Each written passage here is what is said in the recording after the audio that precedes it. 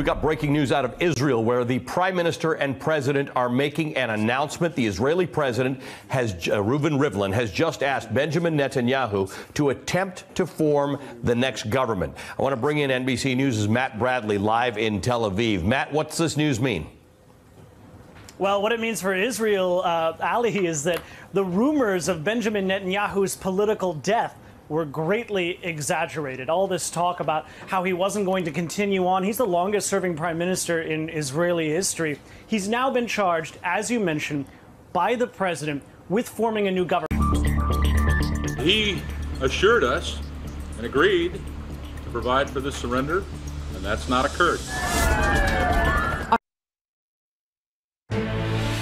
This is CNN Breaking News.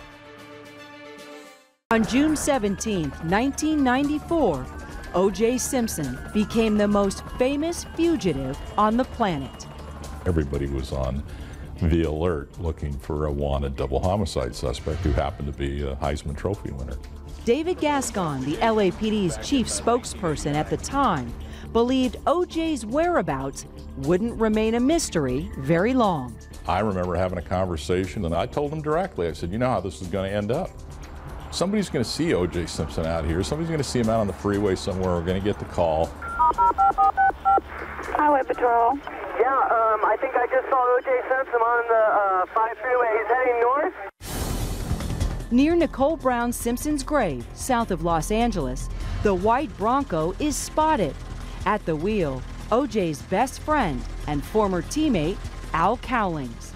Did you see him? Yeah, we both. Tell her the truth! No way! If Jasmine found out I was really some crummy street rat. Thank you very much, Mr. President. Today at the UN, President Trump and Ukrainian President Volodymyr Zelensky were all smiles. Zelensky, a professional comedian, even cracked a joke. It's better to be on TV than by phone. Yeah. I think.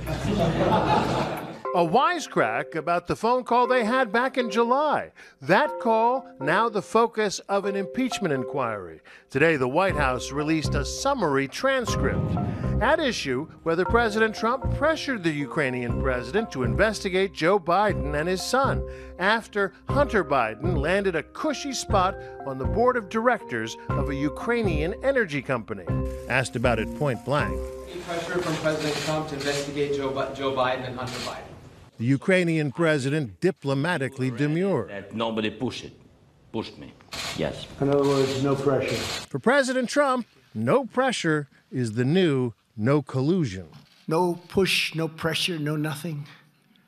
It's all a hoax, folks. It's all a big hoax. There was no pressure. It turned out to be a nothing call, other than a lot of people said, I never knew you could be so nice. But Trump did not have such nice things to say about Speaker Nancy Pelosi and her decision to pursue an impeachment inquiry.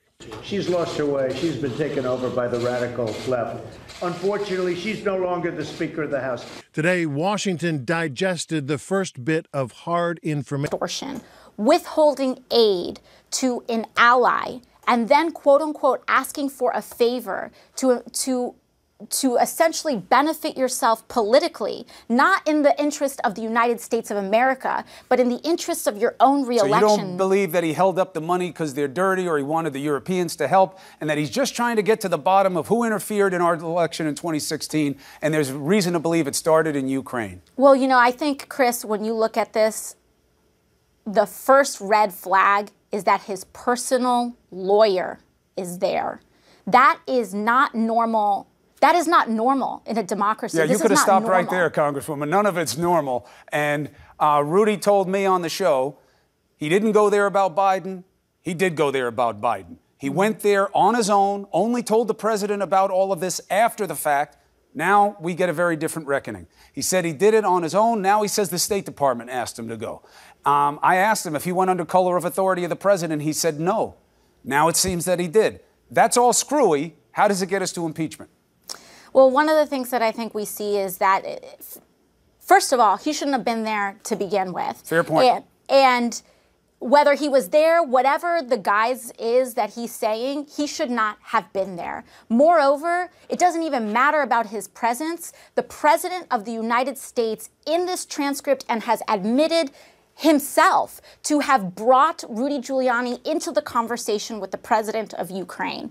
And that in and of itself, it doesn't matter where he was physically, is a violation of our sworn duties and our oath to the Constitution of the United States. Any worry about, look, you have so many ideas for the country, and I want to talk to you about what a just society is, not just as a hashtag, but how you see it as this kind of comprehensive basket. It's kind of New Deal-y, where you're going with this. So you're going to go out there with your country. I mean, obviously, you've run your race, but as a collective party, are you worried that right now, we haven't measured since the Ukraine stuff. Really, we haven't measured since Rudy came on this show and really kind of escalated this whole process.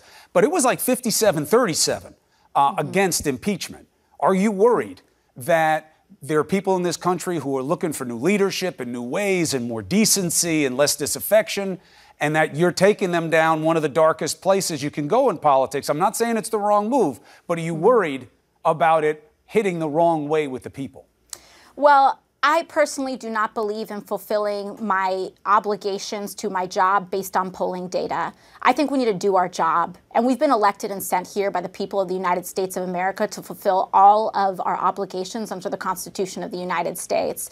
When it does come to polling, all of this polling, much of these polling numbers came out before this 100% true. Really shattering allegation. True. And so that polling data is not reflective of a shift that has united almost the entire Democratic caucus, plus an independent member that was forced to leave the Republican caucus because of the blatant ignoring of this law-breaking and rule-breaking behavior out of this administration. So I think the ground has shifted. I don't believe in making decisions based on polling. I believe in our ability to organize the public, to educate the public, to talk to the public about why not just we as members of Congress must impeach the president, but why all people in the United States of America must recognize and understand that we need to put our country first before our considerations of re-election. And that goes from members of Congress all the way up to the President of the United States.